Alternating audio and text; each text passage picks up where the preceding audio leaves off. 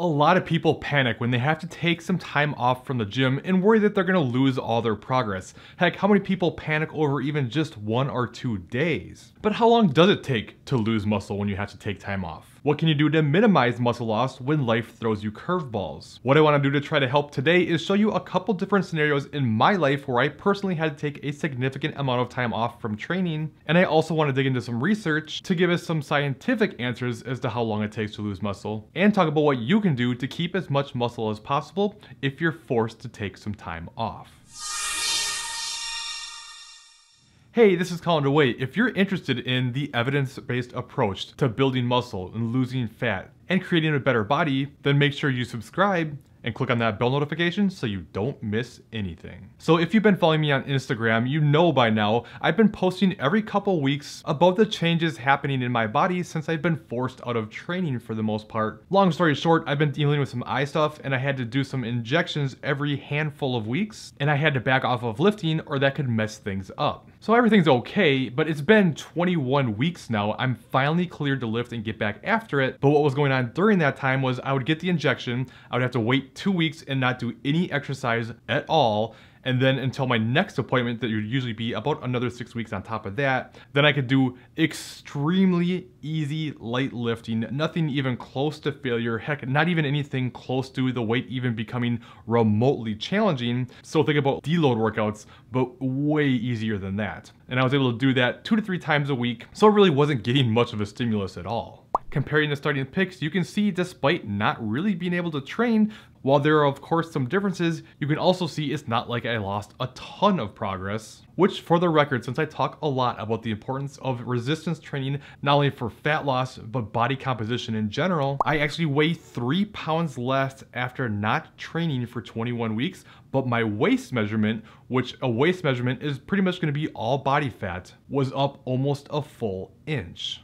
I just thought that was important to mention, especially if you're someone who only tends to look at scale weight as your measure of progress. Now take that in comparison to a time back in, I think it was 2016 or 2017, where I had an eye surgery and I was forced to not do any exercise of any sort for 12 weeks after. And in this case, even though I weighed exactly the same before and after the 12 weeks, there's clearly a more drastic reduction in body composition in this case. So what does that tell us? To me, most likely it tells us that any sort of training, no matter how easy it is, no matter how light it is, if you can just show up and do anything, it's probably gonna help you with keeping your muscle. And this is just one more reason why you don't wanna fall into the all or nothing mindset. Something is always better than nothing. But hey, that's just my personal experience. That doesn't mean it's gonna be the same for everyone. Plus, we don't really know how long does it take to lose muscle. So I wanna dig into some research to see what science has to say. Now, in one case where subjects were in bed rest for a week,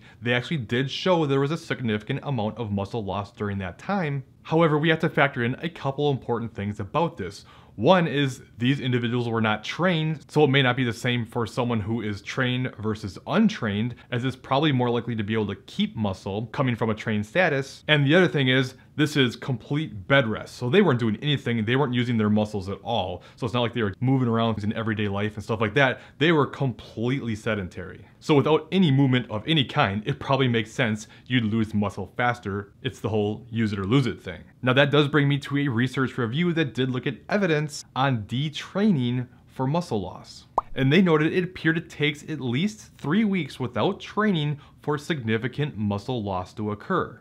Personally, I think this is a much better indicator for us because, for one, now these are actually trained individuals, and this was a research review, so it wasn't just one study, it was looking at the research kind of as a whole. And hey, this is a good thing, this is great, right? Like, it's something that you want to keep in mind anytime you suffer any kind of injury or any kind of life circumstance that keeps you out of the gym, or at least not being able to fully train. A little time away isn't gonna make or break anything, and it appears it could take a few weeks to lose anything. Now keep in mind, this is in reference to actual muscle tissue loss. A lot of people will say, no, I've had time off and I could see that I visibly look different, I felt weaker, I clearly lost muscle. That's not necessarily the same thing. You may very well look smaller or feel weaker because you're going to be losing glycogen. Your muscles are holding this glycogen, and if you're not using it, it's not going to store as much anymore, so your muscles will look less full. You won't have as much to be able to use for energy. And understand too, a lot of the strength is neural, so that's not the same thing as muscle loss. And keep in mind, anything you do lose will come back fast, but more on that later. Now, this next study I want to talk about, I personally found fascinating and really lines up well with what I experienced in my 21 weeks of not really being able to train well, but being able to at least do a little bit, and it helps show that something is always better than nothing. And it was this study that showed subjects that lifted just 1/9 of their normal training volume, that was enough to keep muscle for a whopping 32 weeks of time. 1/9 of their normal training volume for 32 weeks, over a half a year, and they kept their muscle. So this really shows why the all or nothing mentality just makes no sense. If you just show up and do anything, and I mean anything, whether it's just body weight exercises, really light training like I did, where you're just basically going through the motions and stopping anywhere near fatigue, even just showing up for a light pump a couple times a week, anything at all, is gonna significantly help you keep the muscle you have. But if you get frustrated because you can't make progress anymore, and you fall into effort mode, and you completely stop training, and you binge your face off because what's the point? Now you're gonna set yourself way back, you're gonna lose a bunch of muscle, you're gonna gain a lot of fat, and then what happens when it's time to get back after it again? Now you've gotta work so much harder to get even remotely close to where you used to be, when all you had to do was just go through the motions and you would have stayed in a decent place. Now, one thing I do want to mention about that study was this was shown for younger people to be true. In elderly people, it appears that they were not able to retain as much on 1/9 of their training volume, but that doesn't mean there was no point, they just didn't retain as much, and perhaps that means in older people you need a little bit more volume to be able to retain as much. But no matter what, it's clearly helpful. And I think that's exactly what we saw with me in those 21 weeks. And keep in mind, I wasn't even gonna go anywhere near failure, so if you're able to just show up and train relatively intensely, even just a little bit, you're gonna be good. But the real moral of the story here is there's a lot of good news, a ton of good news here. It's a lot easier to retain your muscle than it is to build it. And even if you can't do anything at all, it's still gonna take a few weeks to lose any actual muscle. And even if it's gonna be a long time, even if you can just show up and do virtually anything at all, you're gonna keep yourself in a pretty good place. And on top of that, even more good news,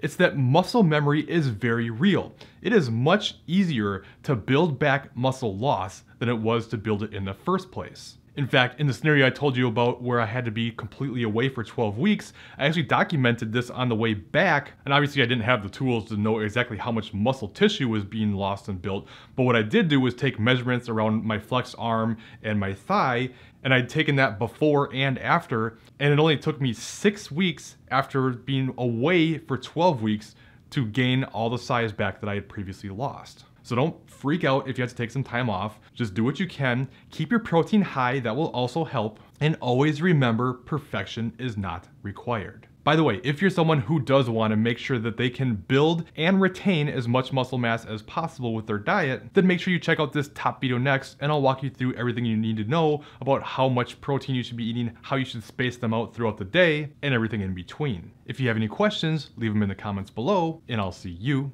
next time.